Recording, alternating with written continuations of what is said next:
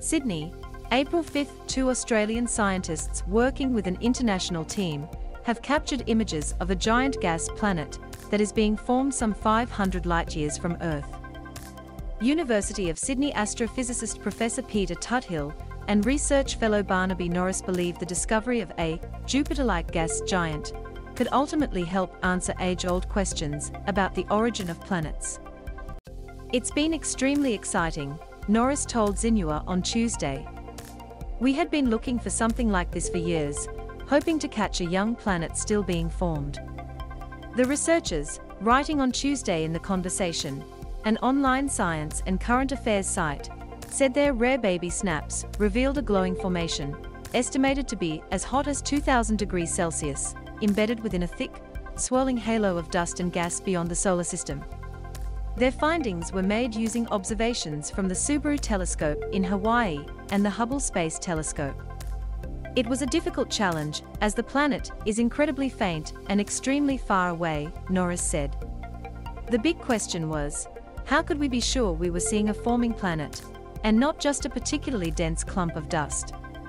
The key is that, because of the energy of its rapid, violent formation process, the planet glows red-hot.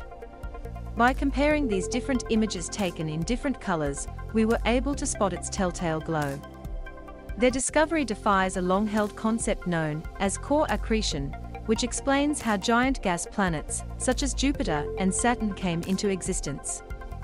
That theory is that the planets were created near host stars when dust grains clumped together into successively bigger grains, then pebbles, then rocks building up into a cascade of baby planets, or planetesimals.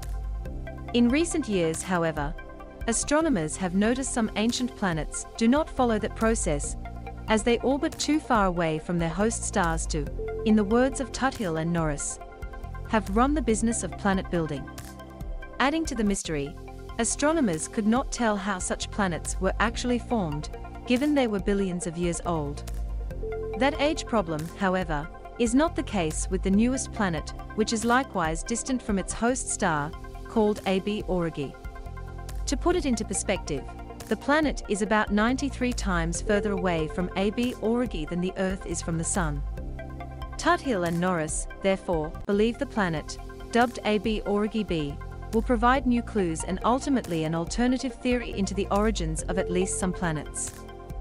They do, however, concede many unknowns will continue to linger, with Norris saying, "When it comes to understanding planet formation, this is just the tip of the iceberg. So much is unknown about how planets, and solar systems like our own, are formed," he said.